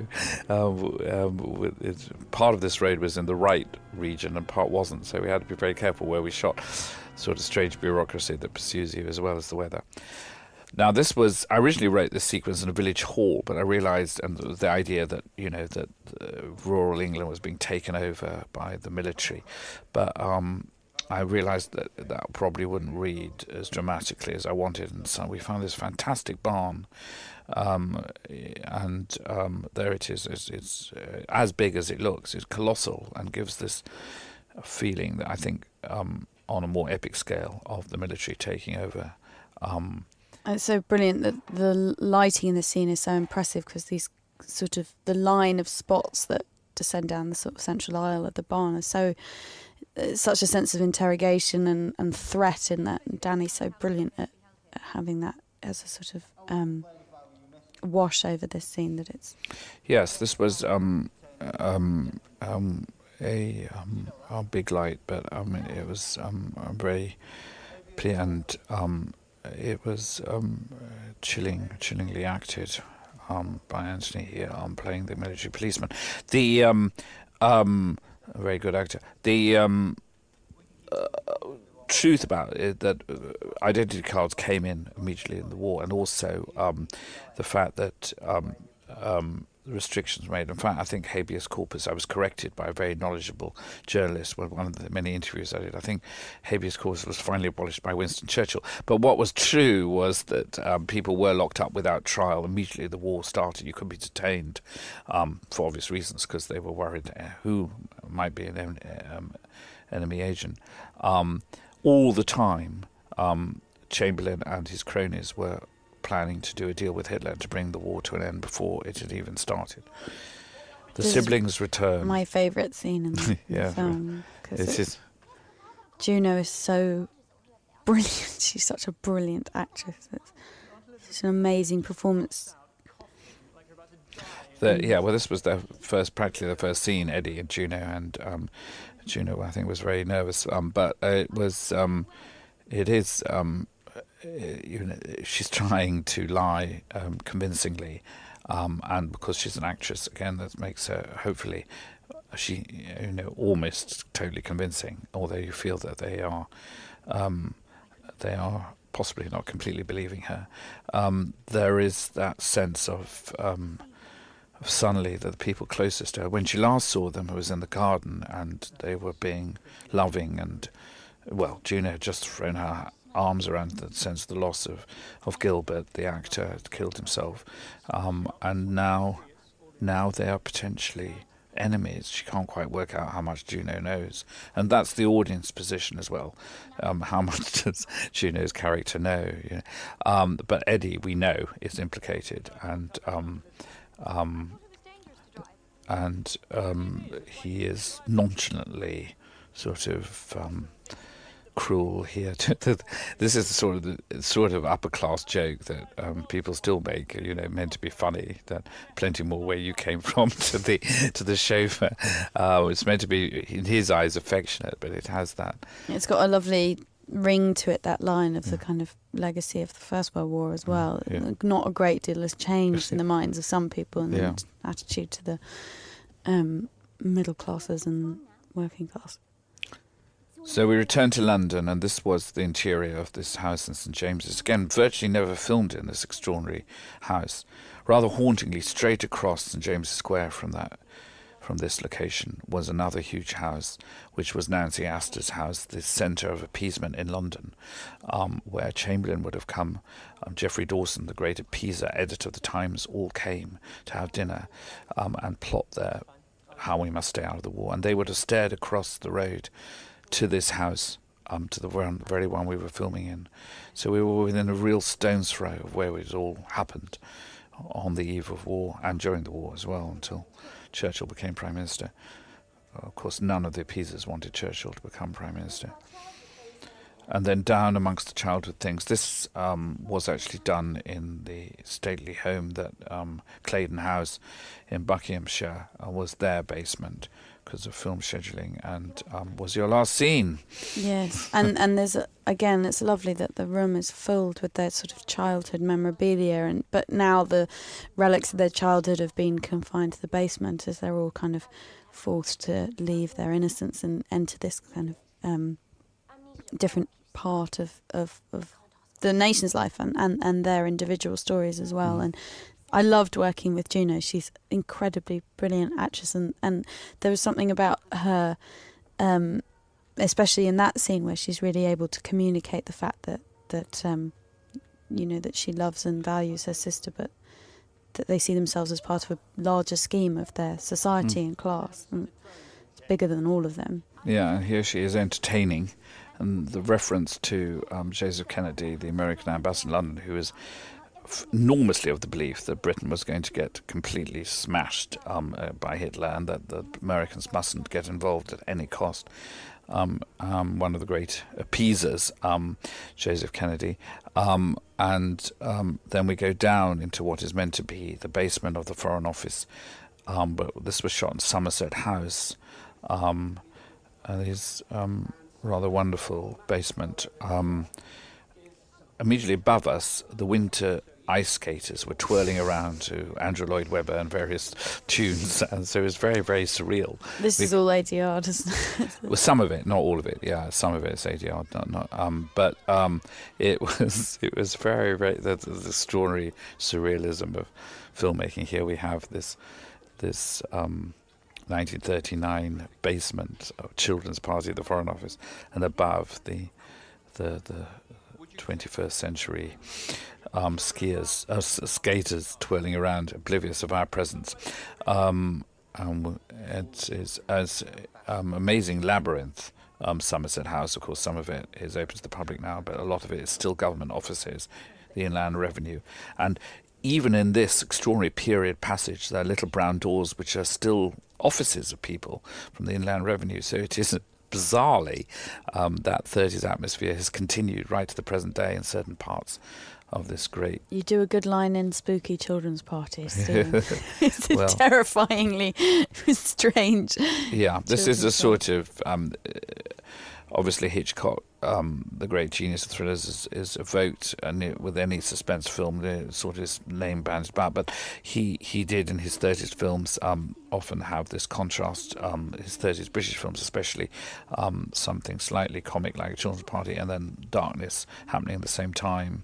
A film that you and I both watched, Young and Innocent, has a famous children's party in it, not one of his best known films, but a brilliant film. yeah, and Nova Pilbeam was Pilbeam. He was the star, and we sort of modelled Anne on the slightly, less successful Nova. She might become as big as Nova, but she was a sort of starlet at the time, and so here the lover returns, and we don't know. Well, she trusts him implicitly, but she's right to. There's a slight sense of, is he involved as well, as there always is in thrillers where you don't quite know who to trust. And he tells her about the conspiracy. And this, of course, is true, that there was a massive, massive pressure to bring the war, even after it started, to do a deal. And, of course, right up to Dunkirk. After Dunkirk, Lord Halifax, the Foreign Secretary, wanted to do a deal with Hitler, which was basically, you can have the whole of Europe as long as you leave us alone and we can keep our empire. That was the deal they wanted to do. And they wanted to do it right up to, and became within a whisker of doing it. Even after Churchill became Prime Minister, they wanted to do it. And so none of us would, well, as we've said, we wouldn't be here. All sorts of people wouldn't be here if they had succeeded. So there were very, very high stakes. The sort of suggesting the whole of Europe being consumed by this crisis, the war breaking out through these dispossessed, in terms of not being able to go back to their countries, possibly not knowing whether they're staying in Britain or not, through the Children's Party. That seemed to me a good idea, because it suggested the whole of Europe in a very economical and slightly unexpected way. Again, the sort of all-knowing eyes of these children who seem to know and not know at the same time is always can be dramatically potent. And I'll do that now. Use the great resources of the building. Again, she's about to be left alone, and she really doesn't want to be. Eddie's a rather good singer, isn't he? He was a chorus scholar. Yes, so yeah. We had a little bit of him singing just a moment ago. And here's a very Bill moment. I mean, Bill's well known for his comedy. This always, every public performance I've seen has got a big laugh, but and it's good just to be reminded of that debonair, self-deprecating surface that is both one of Bill's speciality, but also very English. And then underneath, there's a much darker creation. Charlie and Eddie and Bill are all very charming in real life, but especially in the film. And I think it's very powerful that you have a sense that to determine people's intentions is very difficult when they have that kind of implacable charm and ease and social ease, authority and and that's what makes it so hard for her to determine who is, you know, to all intents and purposes on her side or not. But because they all have that kind of social ease and grace, which she sort of loses through the film, which I think is one of the things I was really interested in, is her kind of sort of increasing humanity, that she loses her kind of veneer through the film, which I liked. See a personality coming out, which is a very strong and kind of slightly aggressive personality. That's right. So here we have the big scene with Eddie. This is a scene that we rehearsed quite a lot, didn't we, in the rehearsal room? And it was quite...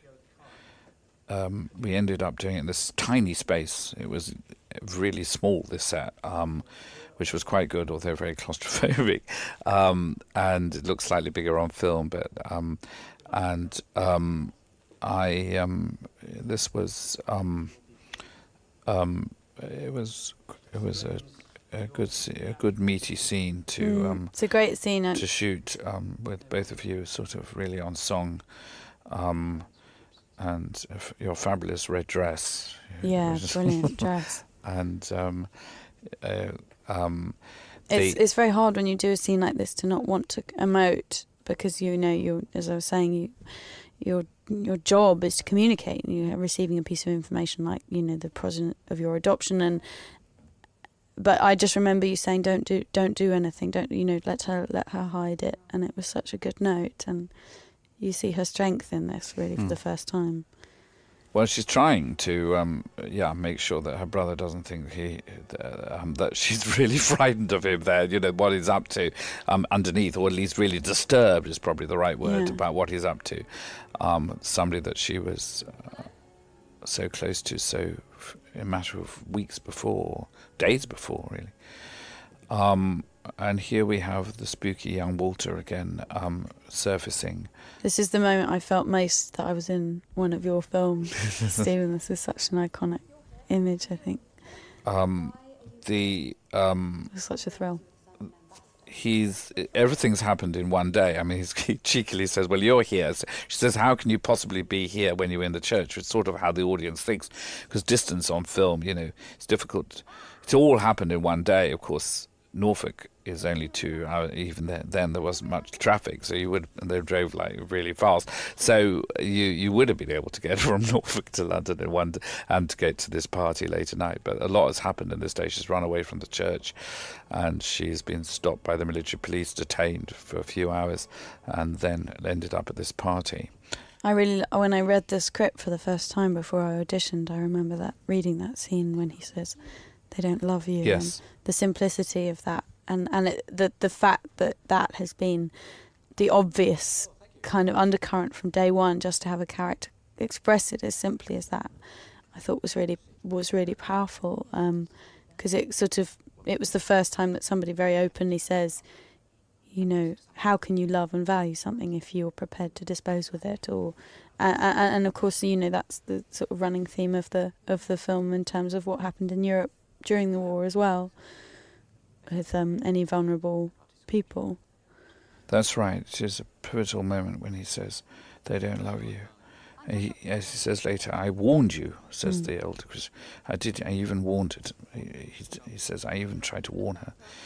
So here we have her off to put the cat down. I mean, as I say, this was something that a lot of people a great number of people were doing. In fact, the image was even more extraordinary than what we see, because if you're driven through London at that time, from one end to the other, every high street, outside every vet, there was a pile of dead animals on the pavement as people walked past to post their letter or buy their bottle of milk. It was an extraordinary change of atmosphere from the great bulls and the heady summer to the whole of the city consumed with dead animals in the streets, as if that was the norm. Household pets that had been beloved, huge barrage balloons, and of course a mass evacuation. About 1.5 million people had been evacuated. Why they put the pets down was because a lot of people were evacuated. There was nobody to look after them, or also they weren't allowed to take them down to the bomb shelters. So they thought that was the humane thing to do. And also, it's so fantastic because it's what we're famous for as a nation, is our obsession with and love of our domestic animals, and of course, they're the first thing to go. Yes, there they are. Yes, the shot of the uncomprehending animal, and of course the children on the a lot of the children had been evacuated, but not all of them. So there were little pockets of children left, sort of literally running wild because the schools were shut, as she's just said. And here they are putting their pets down. This would be a scene that, as I say, would have been replicated all over London and in other cities in Britain. I love the sequence because of it's such a clever way of intimating the horror and bureaucracy of what was to happen in Germany and across Europe with the Holocaust, and a sense of how, of course, Britain would have been capable of it, just as everybody else was, and to have a sense of that in the sequence with the animals, I think was always really interesting to me. Yes, exactly. The bureaucracy and the sort of matter-of-factness of doing it was it has terrible foreshadowing of what might have happened, as you say. Why would we have been different to the rest of Europe? We wouldn't have been, and that is what hopefully is quite chilling about this, and the fact that also she is caught up having to meet her lover. Suddenly she finds herself unable to, she has to try to find him, and then the vet says come along, but she's determined not to have the cats put down. So it's a very human predicament as well, showing her humanity, and all those scenes with the cats early on pay off. I also remember lots of great conversations with absolutely brilliant hair and makeup designer Jenny about maybe she should start to get physically ruffled, and you should start to see a kind of her psychological deterioration represented physically. And of course now when I watch the film I think, I'm so glad we don't see that psychological deterioration represented physically. That's such a nice hat. Yes, no, well, that doesn't well, we see that when you're locked up in the room, so I think we do right get there. At the end of the film. Do get there. Yeah. She doesn't remain immaculate all the way through, but of course she would have done, because people took great pride in especially somebody who did her job. Yeah, exactly, and would have taken trouble over her appearance all the time. Yeah. So you're reasonably tall, Romola, but Richard Corday, who was playing the vet, is enormously tall, and dwarfs you're reduced to a small person here. He's the tallest I've ever seen. He's really good because he's quite benign, and obviously, but you do feel that he might. Both him and Suzanne Burden, who played the receptionist, are incredibly powerful in this section, because they, again, just absolutely give the sense of being professional and sort of, slightly weighed down with bureaucracy, and it all being a bit of a bore, and absolutely no sense that there's a kind of horrific kind of death taking place of these animals, these beloved family pets being that's right, taken to be killed. The amazing the systems taking over. A Canadian diplomat wrote about the opening weeks of the war. You sure know what fascism would be like under Britain, British fascism, and that was in the first few weeks. Or when you do get a whiff of that at the vets, people who do love to organise whatever they're organising, including the death. That these weren't real horses. They were good there. I remember you coming in and thinking, "Oh God, they're real horses." Yeah, it gave me a real shock. It was they were incredibly brilliant. This is great set dressing, amazing. Yeah, if you turn them over, they were sort of like hairy carpets on the other side. So those were not dead horses, but they do look good. And most of these bags, of course, are full of just old newspapers and stuff. It was a very spooky set, though. It was a spooky set. It was one of the central images of the script. When I visited the story, it was always leading to this, because the animals was, as we've said, such an extraordinarily potent metaphor. When I discovered that's what had happened, and this was shot at night as well, because it was dark outside. We made it even more eerie, and Charlie's really hanging upside down. That's really Charlie. That we only had time to do a few takes before the blood had run into his head. Poor guy. If you do that for more than a minute, you just pass out. Yeah. No, when I wrote it, I thought, oh God, I hope we can sustain. But actually, it was relatively simple,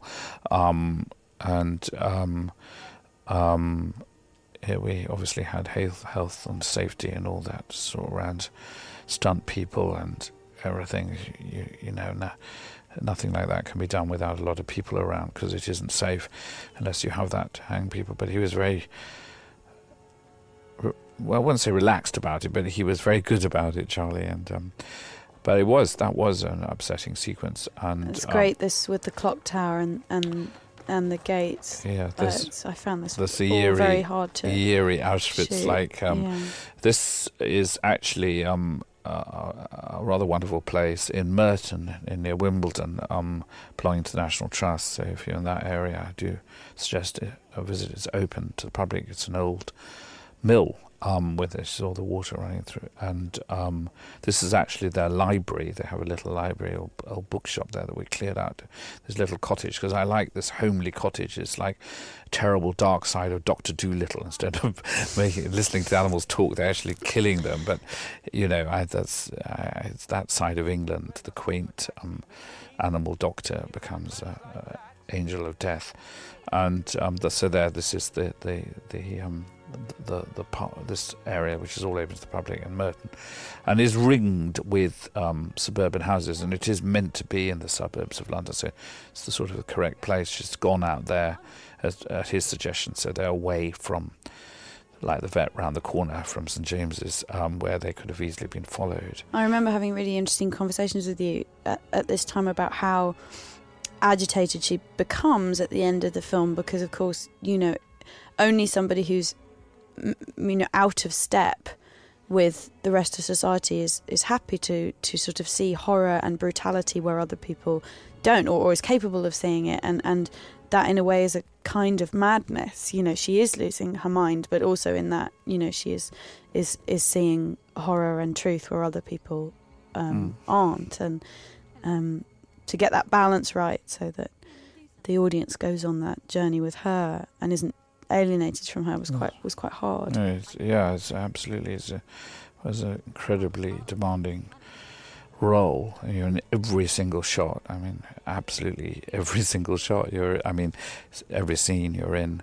Absolutely every single scene.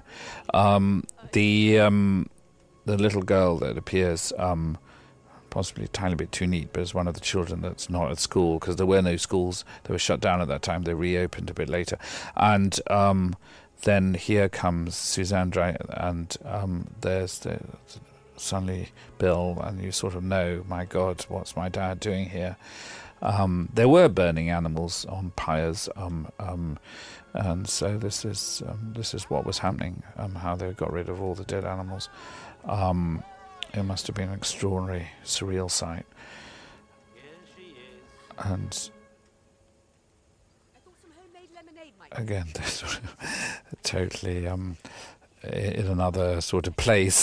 Suzanne character, and the incongruity of them and this scene. Again, we were well into December now, I think, when we were shooting this scene, but fortunately I'd written them sitting on the grass, and thank God you were able to. Again, snow was about to appear, or had snowed actually that winter in October before we even started. If you're in a heightened state of emotional, of being very emotional, then it's quite useful for it to be extremely cold, and uncomfortable. It's only when you're supposed to be looking like you're having a lovely time that yes, this is true. It's meant to be now. Time's moved on from the picnic, obviously, so we are meant to be in late autumn, but it's only a few weeks out.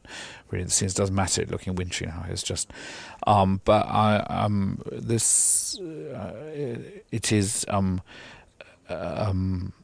something quite satisfying about being on the ground. As if they'd gone into a little room, it would have seemed much more cozy. But then the fact is that She doesn't know what to think, but she suspects her dad now, and but she takes this drink. I mean, this is the only, again, this was a huge, for all my career writing all sorts of things, not in genres, to have somebody being given a drug drink is quite a sort of departure for me. But it is if you think of all the details of the film, the dead animals on bonfires, what she's seen, the murder of her lover, the smoke coming out in a sort of Auschwitz-like way, and the building behind it, is the components of the scene are very extreme, but something very Bill, and your acting, it does make you believe it. And as I say, apart from the drug drink, that is what was happening, and there was much secret planning amongst people trying to keep lines open to the Nazis, so that we didn't fight the war, even though we were officially at war. Here she is in a recovering from what she has been given, and in a sense, one of the great templates for this film was one of my favourite films, Rosemary's Baby, and that's a little reference, the knitting at the bed, which anybody knows that film, when she's confined to her bedroom at the end, there's people knitting, waiting for the baby to come out. It's the sense of a young woman in every scene, and not knowing whether the people around her are close to her involved or not. That was a reference. And also that people's love for you is dependent on your usefulness. Exactly. It's sort of the great thing about using Rosemary's Baby is that it's a great film about women and the vassals. They're just being vassals, and that to have a sense of that in this film as well, that she is purely an object of decoration, and if she can no longer kind of hold up what they are supposed to represent societally, and then she can't be part of their family anymore. She wakes from the dream that started the film, so that's where it connects up, the dream, and we see the rest of it there, that her brother's betrayal, and then the spooky lady who's probably just trying to give her a cushion, but she is very frightening, but also keeping her terrorized in a sense, so she's malleable. There is a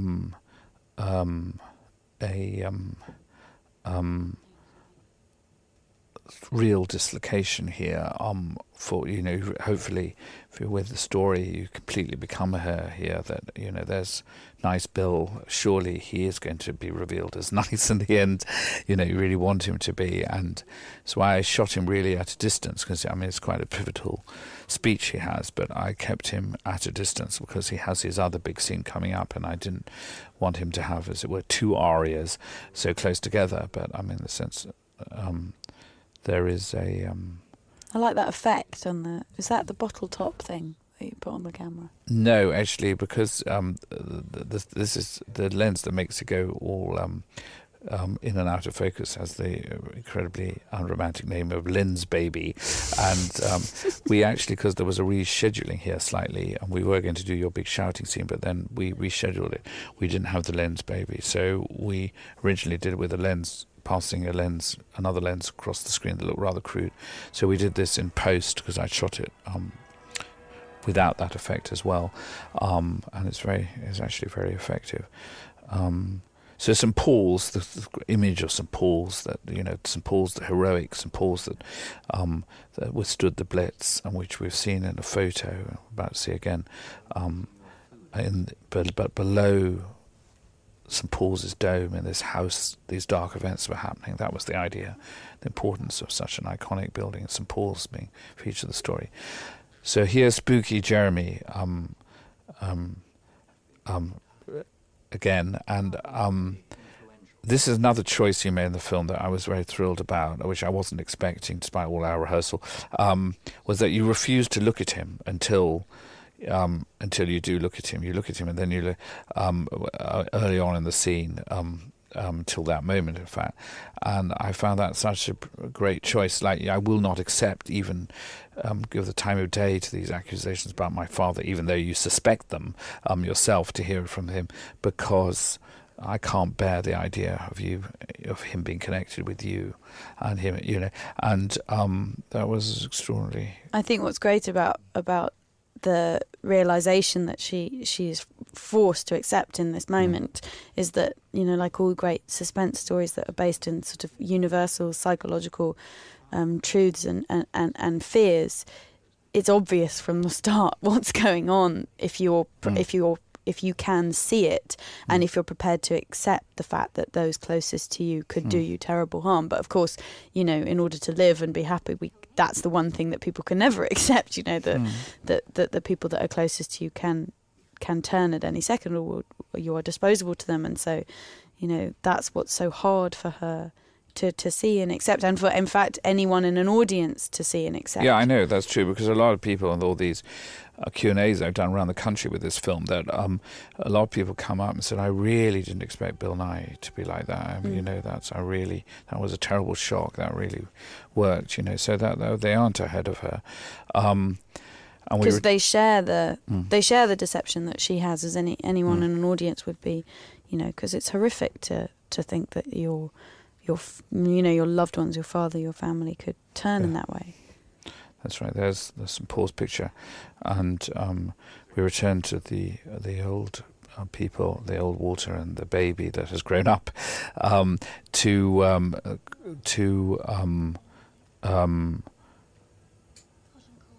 the reason for that was because you think, my God, they know it's to prepare us for the end of the film, but also, could she have been killed? In the sense, if we hadn't returned to there, you wouldn't have that terrible feeling this might not end well. I mean, it's when I haven't seen this film for a while, when I saw it again, having not seen it for a while, it is, you are just, because they are close to her, you feel, hang on a moment, whatever happens, this isn't going to work out well for her, because either she escapes somehow, but it's still her family, and that's what gives it its real darkness here, I think. But it had to be dark, because to dramatize what an incredibly close run thing it was, that the forces of darkness did not win. And by which I mean not the devil, it wasn't Satan, it was reasonable people like Bill feeling they had to make this choice, that we must not risk everything by standing up to Hitler. We mustn't do that, because we will be destroyed, and everything that I value and believe in, my country, my home, my real children, the people that matter, will be destroyed, because basically the elite, the political and the aristocracy elite, were far more worried about communism than they were about fascism. We had I sort of remember having conversations about whether or not Jeremy or Joseph Balkan would leave his cigarette case there, and whether it was good or not to have ambiguity about whether or not he's actually been there. But I, of course, because it's my character, I'm quite pleased that it was obvious that he had been there, and that she's not completely mad. Yes, I mean, the fact that she's obviously in a highly strung state at the moment, is important, that everybody's telling her she's imagining it, but she isn't. And I think that as an audience, you need, these events clearly are real, and they are what makes them so viscerally dark and upsetting to her, and hopefully the audience, is because it is her family. I mean, it could be that she just stumbled on a conspiracy and her family didn't believe her. That's the more traditional. But in fact, and then they're all reunited at the end, happy ending. But that would be a much more traditional structure. But this is embedded in her family, and Bill is great in this speech. It's terrifying, but quite humane speech at the same time. It's, he thinks he's saying, we're keeping you safe. In other words, keeping you from being polished off by the Secret Service by having you locked up. That is the logical thing to do, to try to contain her, since they can't have her in the London house, because their big house, St James's Square, because they're using that for meetings. Can't have her banging on the door, hurtling around the house, screaming, "What are you doing?" and "You killed David Tennant and Hugh Bonneville." So she has to be put in this, but also handing her over to Jeremy Northam is not an option either, really. allowing him to come and try to put the frighteners on her and tell her to be quiet is something that he obviously insisted on doing. But Jenny, to me, Jenny's character is why doesn't she say anything? She's always clipping the roses, because a lot of upper class women did lead very separate lives. Their husbands were often philanderers, leading, especially in the political class like Bill is in, had double lives. A great deal of them had that, and she just checks out into her own world, and seems to me quite truthful. Here is when the appalling image to you of them all talking quite, not exactly merrily, but about controlling you, and the fact that and you start your outburst. This was a difficult thing to do, wasn't it? Yeah, choosing how to play this speech I found really hard. You will not bring that ghastly. But it is difficult because it is. But it's. But people have been very grateful. Again, around the Q&A, people say, "Oh, I love that bit when she really shouted at them." That the people like the fact she fights back. It was very, very important that she fought back. I think when you saw the film, you were quite surprised that I kept it all in. It was the most actressy thing I've ever said in my life, is that I saw this film, which I was so proud to be in, and I said, "Oh, thank you," and "Thank you, Stephen, for letting me be in it." Why did you play that scene at the end all in a long shot? Well, because I think it's a principle that when people are shouting, I always saw it in a wide shot. The only difference was that I made it very bright. When I wrote it, I thought it should be dark and shadowy. But in fact, we have this idea of using this vivid stock to give it this really. No, I like that there's a bright light. There's a bright light, and it's quite bold. But I always saw, that she's suddenly, for the audience, she's a bit of a stranger as well. You have to reach for her, as it were, in this scene. And it's a general principle. I think it's good when people shout on screen or cry on screen, that they're often in wide shot. Whenever I have people crying, I often shoot them wide, because, again, you need to reach for it as an audience. And then it becomes more upsetting. It is very, dismissive there, frightening, because he says, it's why you thought you knew everything, you knew nothing. Why don't you always I told you to get on with your life. In other words, be an actress. Just get on with making your B pictures. And that is incredibly hurtful. There's another lovely music cue here. Adrian's this faraway horn and the sort of reclaiming of. She begins to think back to the memory of the siblings, of how happy they were.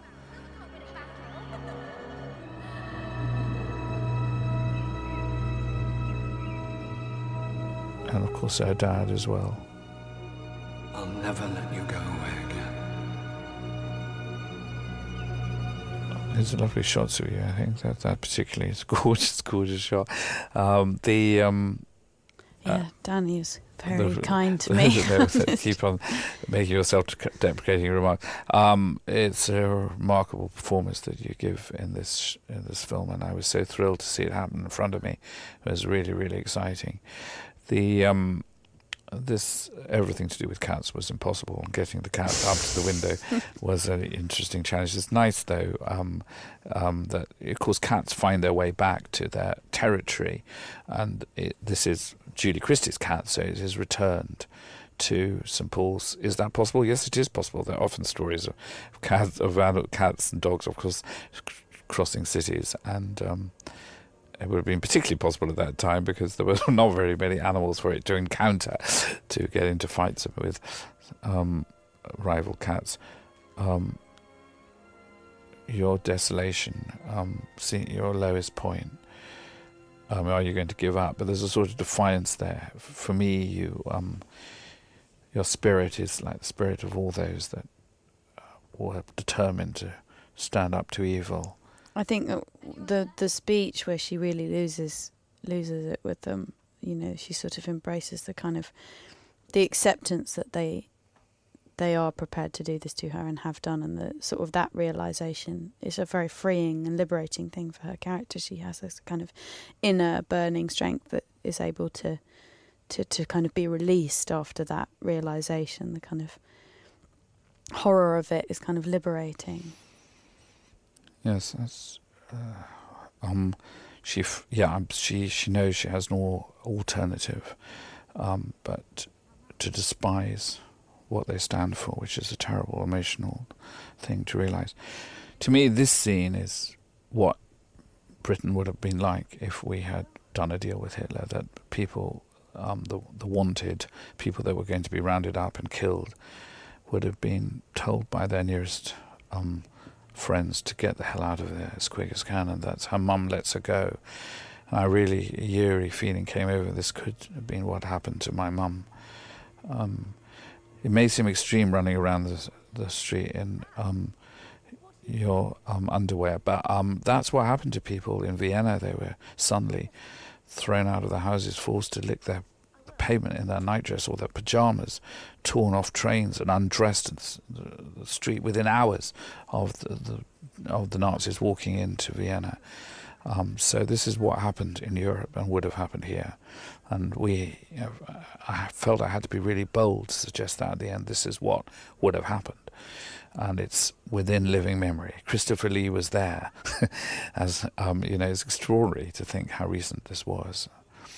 So the family assembled, playing with other children, with the ambassador's children, and I really wanted, again, that's going back to the Jean, to Rosemary's Baby, if you like. You feel maybe she's going to go back there. You feel this terrible sense of possible that she's going to disappoint you, that she's going to. But of course, it's her family, and. Why didn't she just run away? Because it's a huge emotional thing, not to. And they look so happy, and it's a pull. It is a choice. It's not inevitable. I think at the beginning of the scene that she will. Yeah. But I think on balance, what's nice about it is that.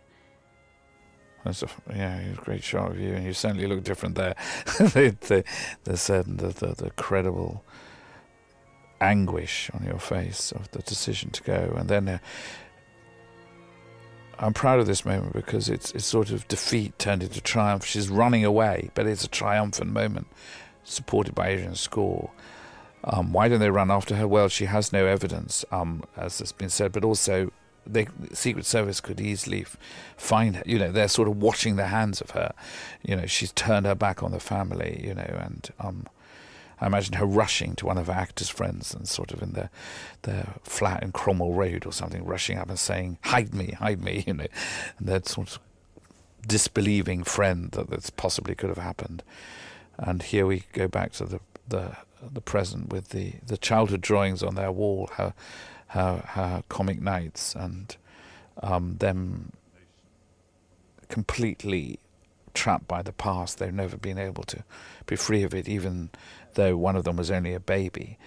I like that idea that though they were, well, one was a witness and the other was a bit of a participant because he did, he's 14, he possibly should have questioned his motives, but it's difficult, especially at that time when you did what the elders, adults told you to do, you did them. That's him being encouraged to take the baby.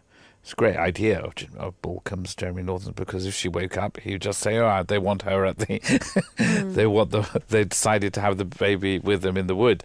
So I mean, it's much better than Jeremy Northam doing it. So, but if she doesn't wake up, it works, and as it did.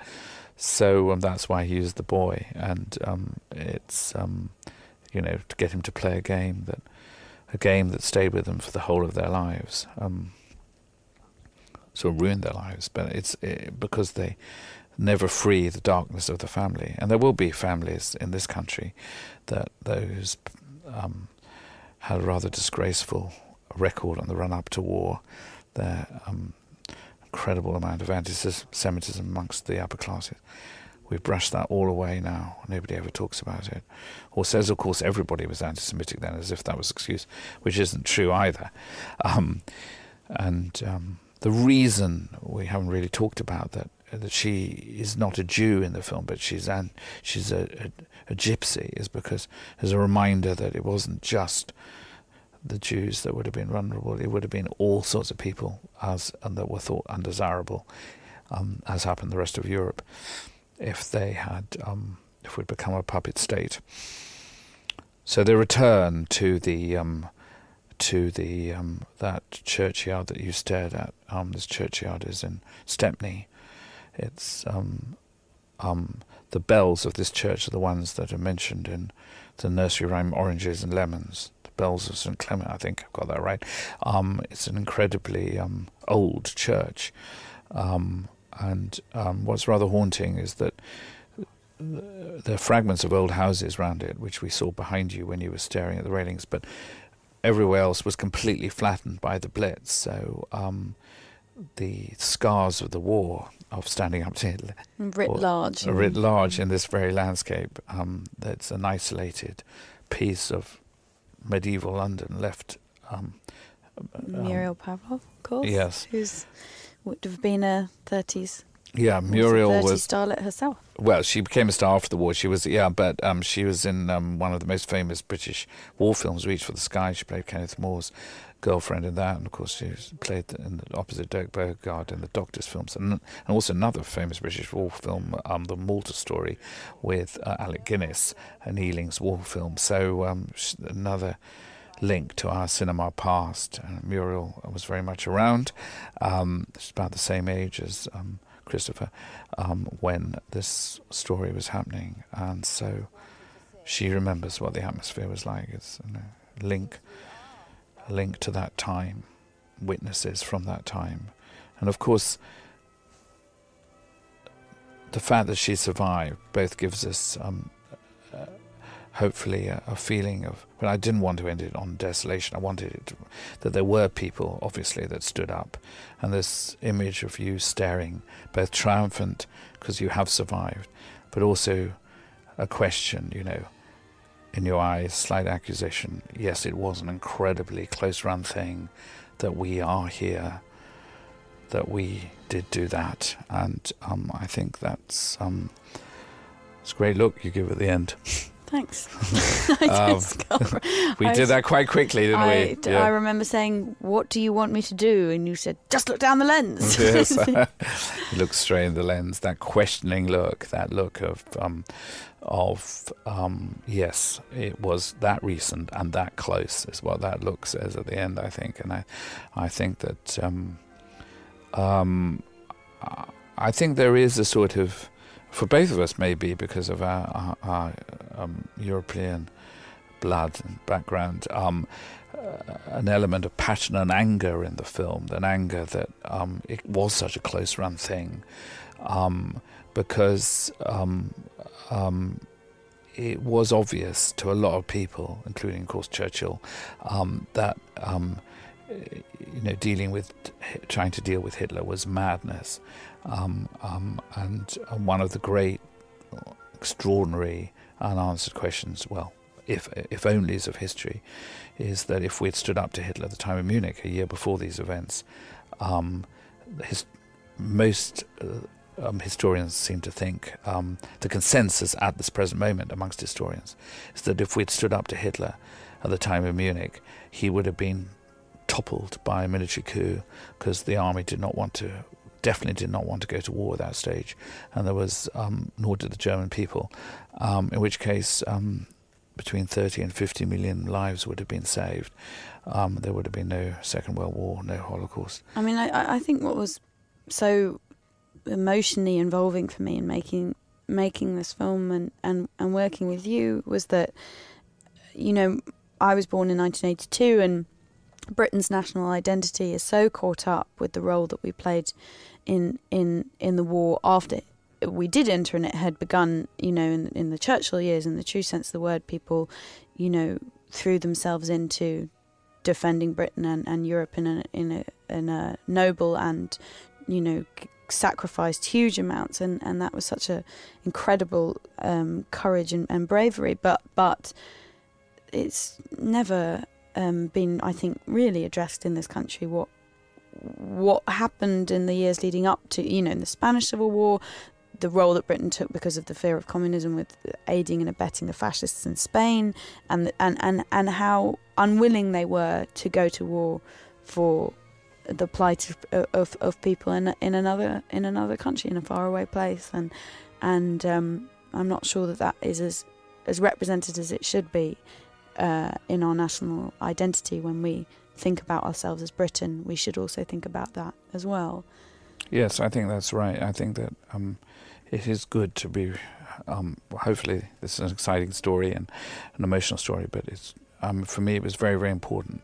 Not taking anything away from the heroic history that we had stood alone against fascism in 1940, but it is incredibly important for us to realise that it could so easily have been different, and then what would the world have looked like? And again, the events are so very recent. So thank you very much, Romola. Thank you, Stephen, for reliving the film with me. Thank you. Thanks.